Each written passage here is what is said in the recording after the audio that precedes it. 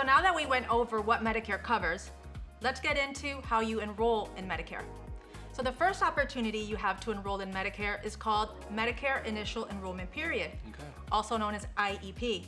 During your IEP, you can enroll in Part A, Part B, a Medicare Advantage plan, or a Part D prescription drug plan.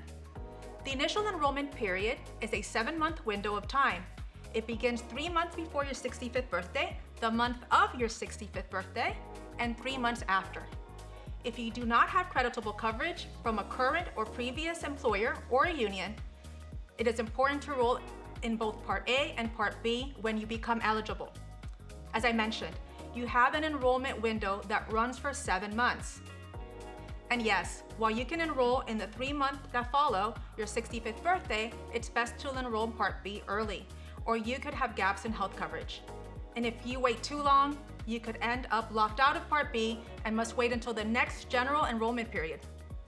If you don't enroll during your initial window, you won't lose eligibility for Part B, but you will be penalized with an increased premium when you eventually enroll, which climbs 10% year after year until you enroll in your Part B.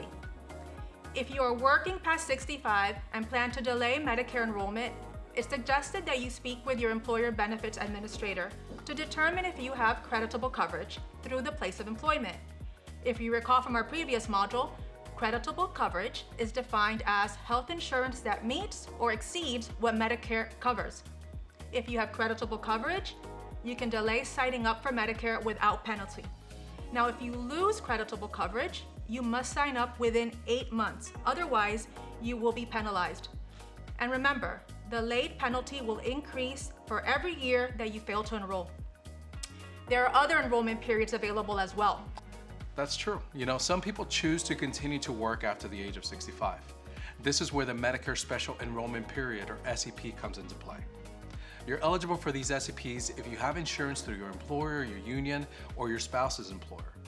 An SEP is open for 8 months after you lose or end that current employer coverage. Also, those who already have Medicare may qualify for a 2-month special election period with certain qualifying life events.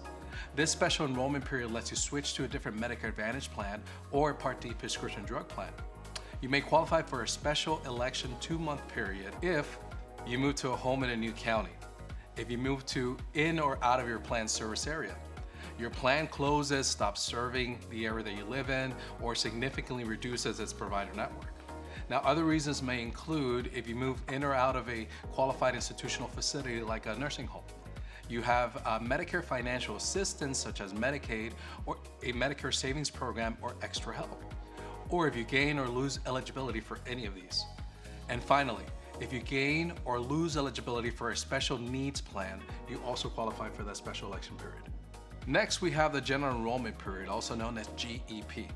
This is a time period every year from January 1st all the way to March 31st when you can enroll in Medicare Part B for the first time if you missed your initial enrollment period, which we call IEP, and do not qualify for Part B special election periods.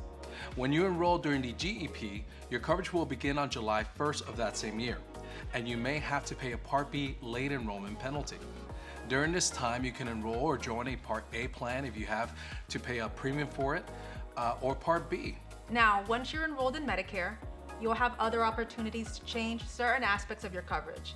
The first is the annual enrollment period. Yes. This is a 7-week period each year where you can enroll in disenroll or switch Medicare Advantage plans or prescription drug plans.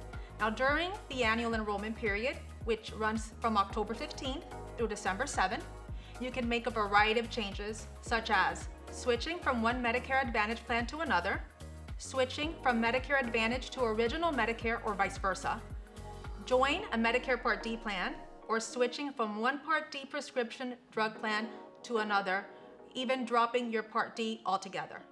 The plan you choose during this enrollment period will become effective on January 1st. Now, this is a great time to review health and drug plan choices. Remember, you're not tied to your initial decision when you join Medicare. As you use your current plan choice, you can learn the ins and outs of your particular coverage and determine if this is something you'd want to continue or change. Now, finally, we have the Medicare Advantage Open Enrollment Period.